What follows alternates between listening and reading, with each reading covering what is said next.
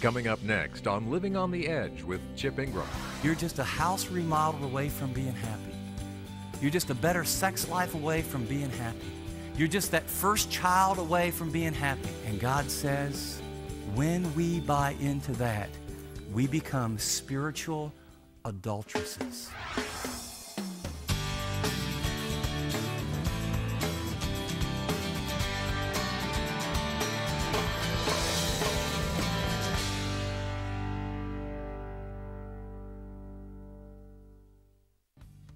Hi, my name's Chip Ingram, and welcome to Living on the Edge. We're going to start something brand new today. It's called 5 Lies That Ruin Relationships. You know, we all have something in common. When our relationships aren't working, most of us are miserable. And you know, we all buy lies. We all have struggles, whether they're in our marriage, or at work, with our kids, you know, with a roommate if you're single. This series is about the lies that we buy, the misbeliefs that we have down deep in our mind and often in our heart that destroy our relationships. Now, this series is written by a very interesting author. It's written by James. It's the first book of the New Testament, and if you want to follow along, you can open your Bible to chapter 4 and about half of chapter 5. And in it, we're going to learn the very things that you believe that are causing conflict in your relationships. If you want great relationships, or if you're struggling in the relationships that you have, for the next 10 weeks, you need to tune in. I'm so excited about our time together. Now, you ready? In this first session, we're going to talk about why you fight and why I fight with the very people that we love. Let's join the teaching.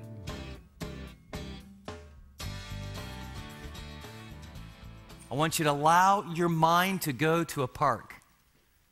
It's a beautiful sunny day in your mind's eye. Big, fluffy white clouds, the sky's very blue. It's a beautiful park with a lot of greenery. And as the camera of your mind's eye zooms in, there's a bench. And in the background, there's children running and playing and doing what children do, but it's kind of white noise. And as you zoom in, you see there's a little girl who's about maybe 8 or 9 years old.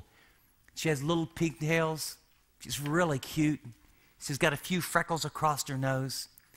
And you see a man sitting on the bench that's obviously her father, and he looks very uncomfortable. As you watch from a distance, he kind of moves here, moves there, and you can tell even from a distance it's just chit-chat, and he has his keys, and he keeps flipping his keys from one direction to the other because that's what dads do when they have to say something very hard to a very young child, and they don't know exactly how to say it or exactly what to say. As he prepares this speech that he's rehearsed in his mind over and over and over, and this is the moment of truth. He picked her up from their home that's about a mile away. He thought the park would be kind of the best place to break the news. And as he fidgets and tries to figure out as a grown man how to break the news to this little 8 or 9-year-old who is daddy's girl, the silence is broken by this little innocent comment. And she looks up at him, and she says, "Daddy?" He goes, "Yeah, hon." He said, "Are you going to come home soon? Are you going to come back to live with me and Mommy? I really miss you." And he realizes that all the rehearsing of his speech in his mind didn't prepare him for this, and everything in him wants to start crying, but he holds back the tears. He says, "Well, honey, that's why we came to the park today.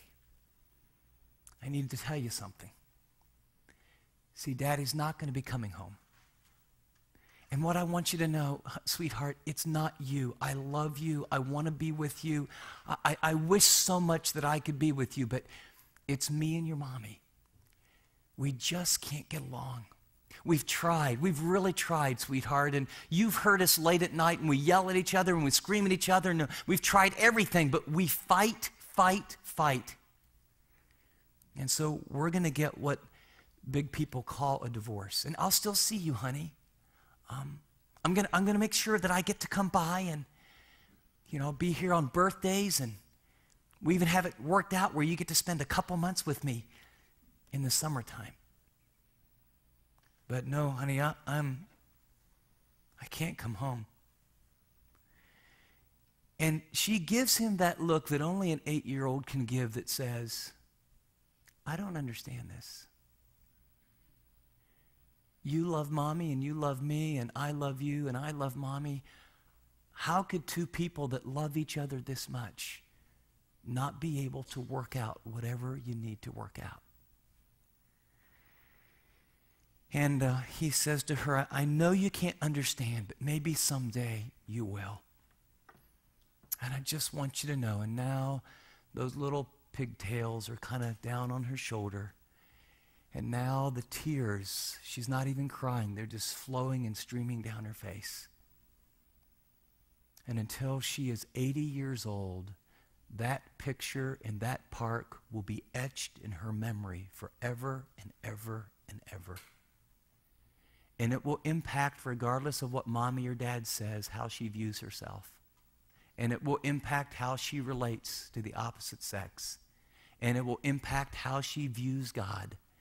And it will change everything about her life to some degree. And she didn't understand it when she was 8. She won't fully understand it when she's 18. And she may never fully understand it till she's 80. Why do we fight with those that we love? Why is it that two people that honestly, sincerely, deeply love one another can get at levels of conflict that they have to give up or choose to give up? And as I tell that story, for some of you, we have all kind of different ages. You were that little boy, or you that little girl. And for you, maybe it wasn't you were 8, you could have been 5, or maybe you were 12 or 13. And you remember being on the receiving end of one of your parents, your mom or your dad, telling you that it's just not going to work. And maybe it happened in the bedroom, or maybe it happened in the mall, or maybe it happened in a park. But it's etched in your mind. And it's shaped a lot of you. And for others, it's you weren't the little boy or little girl. You remember when you were the mom or you were the dad giving this speech to one of your kids. And it seems like a long time ago, and because your mind is made by God and you have an amazing, amazing ability to repress, sometimes you can push it way down deep, and maybe that was then, and you're in a second marriage now and things are better, but as I told that story, some things got really deeply uncomfortable inside of you that you haven't thought about in a while. And it keeps bringing back the question. And I'm talking about Christians. Why do we fight with those that we love? Spouses fight against spouses. Why is it in some of our homes our children fight against each other? Why is it when kids get to be teenagers that they tend to fight against their parents? Why is it when you get to be an adult and you have grown parents that sometimes you fight with your grown parents? Why is it that people can seem to get along and then someone dies, and families that look intact, when they start talking about where the money's going to go and who gets the estate, some of the most ugly things can ever come out of believers' mouths? Why is it that people in the same churches that love the same God, that have paid by the blood of Christ, can just rip churches apart when someone thinks someone said something about them, or someone's doing something with the building or one of the buses, or we disagree about what should happen to a staff member? Why is it that their families, maybe some in this room, who live within 3 to 5 miles of one another, and you don't even speak? You don't even speak to one another. Why do we fight with those that we love? Because the fact is that we do. And what the Holy Spirit is going to say through Jesus' brother, who wrote the very first book of the New Testament, James, he's going to explain to us not only the cause of fighting among us as God's children, he's going to talk about the consequences of what happens when we fight with one another. And then here's the good news. He's going to give us the cure. He's going to give us very direct, clear instruction about how we can stop the conflict, about how we can stop it, and those things don't have to go on, and restoration can occur. Open your Bibles, if you're not already there, to James chapter 4, and let's dig in together. And you'll notice what James begins. He raises the very issue. He says, what is the source of quarrels and conflicts among you? Rhetorical question. And by the way, it's in the tense of the verb that says these things are presently occurring in this church. I mean, this is written to a church. And he says, what is the source of quarrels and conflicts among you? In other words, it's happening right now. And then he's going to answer the question, is not the source your pleasures that wage war in your members? Will you circle the word pleasures and then circle the word war? Literally, he says, isn't it your passions that wage war in your members, or literally among you? You lust and you do not have, so you commit murder. You are envious and cannot obtain, so you fight and quarrel. You do not have because you do not ask. And then someone's thinking to themselves, no, wait a second, James, you know, I pray. And he says, yeah, you're right, there's a second category. There's some of you that ask, but you do it with the wrong motives. And you do not receive because you ask with the wrong motives. Why? So that you can spend it on yourself. The summary of that is the root cause of interpersonal conflicts, according to James, is our consuming passion for self-gratification. Jot those two words in, will you? Self-gratification. He says, this word, what is the cause of wars? It means a protracted, the word for wars here is a protracted state of hostility. Why is it in the church there's literal wars going on among the members? What causes the fightings? These are pictures of little outbursts of anger that break out. And it's in the plural here, it's happening within and among them. He says, is it not your pleasure or your passions? And I had you circle that because we get our word hedonism from it. The Greek word is hedone. Hedonism is one who lives for pleasure, the passion for lust to fulfill one's desires, the cravings of the lust of the flesh, the lust of the eyes, and the pride of life. It's an addictive self-love. He says the source of your quarrels is your own selfish gratification. It's the me first mindset. You fight because you want this and someone else wants this. It's your lust, it's your passions. He says you envy, or literally you covet. You want what someone else has, and then you don't get it, so you commit murder. Boy, isn't that strong? Those are strong words for a church, isn't it? And whether that literally was happening in this context, or whether he's speaking of murdering people, as Jesus said, if you say raka to your brother, if you have hatred in your heart toward him, you're committing murder. But whether it's a metaphorical murdering with your tongue that is slander, or murdering in your heart out of hatred, or whether it got to be literal, I've seen it become literal. I mean, how many of us heard of a story in a local church where someone gets bent out of shape in a church conflict, right? And they come in on a Sunday morning. I've heard of this at least 4 or 5 times in the last 10 years. They come in on a Sunday morning with a gun and either shoot the preacher or shoot one of the elders or leaders or deacons or whatever they call them in the special churches. And you know, this is a church, and I bet if you do the research, everybody in the room is born again. That's hard to imagine, isn't it? But we don't have to imagine it. This is reality. And he says the cause is that you want. You've got this pulsating desire. I have this pulsating desire, even as a believer, to satisfy or gratify my own way. We covet. And this is a strong word, or it's idea of not the wholesome kind of God-given pleasure, but the sinful, self-indulgent pleasure, the hot desire to possess something for your own ego and self-gratification. And you can't obtain it. In other words, you get blocked, and so you wage war. And then you don't have things, and he says, you know why? Because you're trying to get it from other places instead of from God. And some of you, you try to get it from God, but you do it with the wrong motives.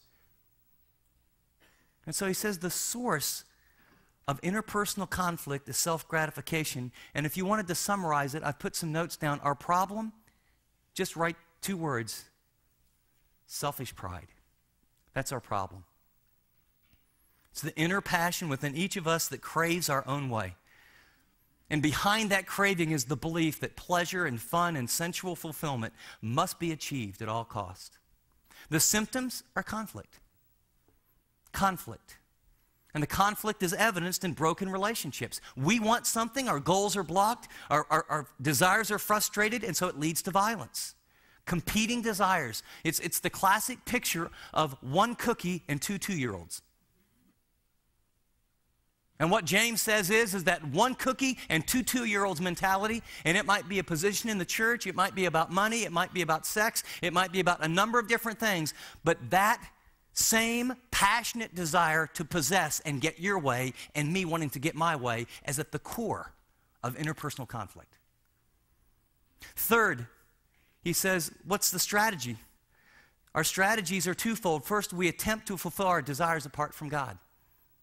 We want something badly. Maybe we want something in our marriage. Maybe we want it from our boss. Maybe we want it in the church. Maybe we want it from one of our kids. Maybe we want something badly as a single person. And he says, the wrong strategy is you try and get it apart from God. Notice the line that he said? He said, you don't have because you don't ask. There's some ways through either manipulation or intimidation or image management that we try and get what we want instead of going to God and say, God, this is my heart's desire. The second way, in terms of strategy, is not just attempts to fulfill desires apart from God, but we try to use God to fulfill our selfish desires. We try to make God our self-help genie. God, I'm praying that you will give this to me. And the goal isn't the glory of God. The goal isn't the agenda of God. And by the way, I've never seen this more popular than it is in our day. And I mean, I'll tell you what, it sells. Jesus can make you happy. Jesus can help you lose weight. Jesus can make you rich. Jesus can make you healthy, wealthy, and wise. Jesus can eliminate all your problems. You know what? God is not the center or the core or the infinite one who's holy in the universe. You are the center of the universe, and he's your errand boy. And we'll give you a little formula and tell you what you do. You get him to run your errands for you. And I mean, it is being preached, and it is being taught, and it's being gobbled up, because I tell you what, there's something in all of us, right? And maybe Jesus is that ticket. I'll be happy. You know, Jesus is the ticket to, if I love him and follow this formula, I'll have this big house on the hill, and I'll have another house over here, and I'll drive this kind of car, and I'll have this kind of watch, and these kind of clothes, and beautiful women are going to jump in my car, or handsome hunks are going to serve me butter that we can't believe it's butter. And I mean, Jesus is my ticket to self-fulfillment. And it's a perversion of the gospel. And it's a perversion of the truth. And it's not new. I mean, this is the first book written in the New Testament. And what he's saying here is your wrong strategies are, one, you try and get your stuff apart from God, or you try and actually use God. You're asking God to do things, but it's not for him. It's with perverted, wrong motives. And then finally, the results are our passions and our drives and the blocks of people's goals result in frustration within and fights without. He's saying to this local church, let's remember, this is a local church. You have fights without and you have frustration within, because the root cause of interpersonal conflict in marriage, with children, in the church, at work, he says at the core is self-gratification, or literally hedonism. This commitment that I gotta have my way. I need to fulfill my sensual lusts. And in our honest moments, we all have to admit this is true of all of us. I mean, we can make it very sophisticated, and we can put some verses around it, and we can act a little more pious, but you have conflict in your home, I have conflict in my home. If you're married, you have some conflict in your marriage, I have some conflict in my marriage. And for years and years, not really years and years, but as I tell the story, making it bigger and bigger to make it better and better, for years and years, I said the whole key to our marriage is if Teresa just wasn't so selfish. I mean, she's just so lovely and pretty and nice and kind and sweet, and that's what everyone thinks. But down behind that beautiful blonde hair and sweet countenance and wonderful mother and now grandmother, there is a very strong woman who wants her way. And in private moments with probably a few ladies of trusted confidence that she really prays with, there's probably been at least a moment or two that despite her husband's role and job of teaching God's word and, working hard at being a good dad, some of the conflict, I think she would say, the problem is Chip is down behind all that is this really selfish guy that wants his way. And when I want my way and she wants her way, guess what that's called? Conflict. Now, as you mature in Christ, you handle it in a lot better ways, right? But, hey, people, let's not act like this passage is for someone else, all right? And a lot of times what happens is we hit those conflicts, and the reason you don't argue about them is they produce such conflict you don't even talk about them anymore. And I watch marriages that are on parallel tracks with very little intimacy, or I watch families on parallel tracks where, oh yeah, we don't argue with our kids. That's because we've decided anything that causes conflict, we're not going to talk about. So the kids are gradually going off their way and you're going off their way. And then when they land over here in the ditch because you didn't want the conflict, you pull out your Bible in Proverbs 22, train a child up in the way he should go and he won't depart. God, I don't get this. He departed. Oh, really? Because at the heart of every little boy, foolishness is bound up in the heart of a child, right? And so you have to confront issues. You have to realize, I have to realize, I got to confront issues in me and you and in all of our relationships that we are people of the flesh, despite this wonderful thing that God has given us, this new birth, where the Spirit of God lives in us and the Spirit has sealed us and He's given us gifts and we have power. But we live in a fallen world and there's a tempter out there and we will do things and we will struggle in areas that will cause interpersonal conflict. And at the heart of it is, not the devil made me do it. What's James 1 say? You sin when you're carried away by your own lusts. Well, let's get on the diagnostic side, and then we'll quickly move to the solution side. James is going to say, okay, that's the cause of quarrels. Now he's going to give us God's diagnosis. Our constant quarrels reveal three different things. He's going to say there's some consequences, but these quarrels are going to reveal something, and they're going to reveal something all the way over here. He's going to say that you have a belief system. And in your belief system, because when you have this frustration within, conflict without, you have a belief system that you have believed a lie.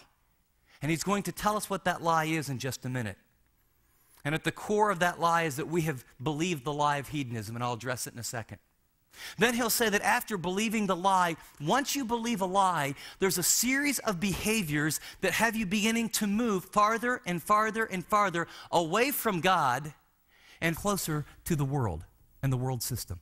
He'll call it the cosmos. The world system is primetime TV, walking out the grocery stand, People, Cosmo, Ellie, Forbes. There's a world system that says the way to significance, fulfillment, and satisfaction is how you look, what you make, who you know, how many people report to you, what you own.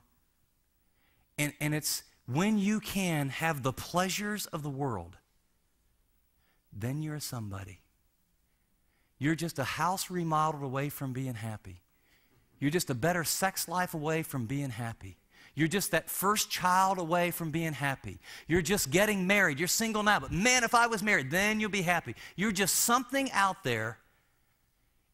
And the world paints every evening in prime time and now on 150 cable channels and magazines and romance novels and billboards and songs, and they're all telling you a web that the world is saying, this is what will deliver real happiness and fulfillment.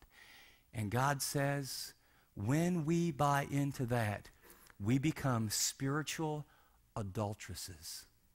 We leave our first love, and we embrace and fall in love with the world, and we lose our relationship and our heart for God. He says we believe a lie, we betray a trust, and then it gets actually scary. He says we actually can come to the point where even though we are God's people, we become enemies. God will literally, in this passage, you'll see in the next few verses, God will literally put on battle array when His children are being wooed away from Him. and beginning to live like the world. He will put on battle array and go to war against us. It will be out of a heart of love, and he will do what I call the velvet vice. It'll be a vice, and they'll have velvet on the outside of it, and he will bring about a velvet vice of pressure in your life to get you to change your mind about what really satisfies and to return to him. It's called the Hebrews 12 experience. All discipline for the moment seems not to be joyful, but sorrowful. Yet those who've been trained by it, afterwards it yields the peaceful fruit of righteousness. I think I'm like a lot of people where I try to avoid conflict, but since I'm now getting older, I've discovered that the best way to resolve it is to approach it calmly, but the most important thing is to try to resolve it. Sometimes just the effort to communicate gets you over the hurdle. Kind of shy away from conflict. I like to dive in, just get it out in the open.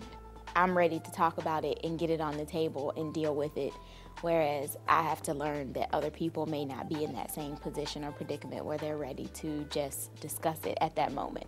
I think my biggest problem is that I dive into it and I kind of make things bigger than they should be, make the argument larger and add to it when maybe I should shy away a little bit more.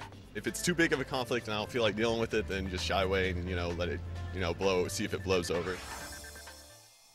As we wrap up today's program, I hope you'll take advantage of that opportunity, get this on CD, and listen to it. These are heavy things, and you need to hear God speak to you over and over. But here's what I know. You need to act on the truth that you've heard today. And my tendency when there's conflict in a relationship, and whether it's with my wife or with one of my kids or a coworker or, someone down at the coffee shop, someone in the home association, we all have conflict. My tendency is to get focused on their side of it, their blame, what they did wrong. What I learned from God's Word today and what you heard God say is, at the heart of it, I've got issues. You've got issues. So here's your assignment. I want you to get out a sheet of paper. You can use a spiral notebook. And I want you to put a line down the center of that paper. And on the left side, put that person's name. It might be your mate, might be your boss. And just list, bullet point, the 4 or 5 things that they've really done to mess up this relationship. And then on the right side, I want you to put your name. And then I want you to write the 3 or 4 or 5 things that you've done. And then I want you to take that right side and say, God, will you please forgive me? And then every day this week, only for 7 days, and I'll see you back next week because we're going to get on the solution side. But every day this week, I want you to pray for that person. Pray that God will bless them. Pray that God will help them. You take that step and you watch God work.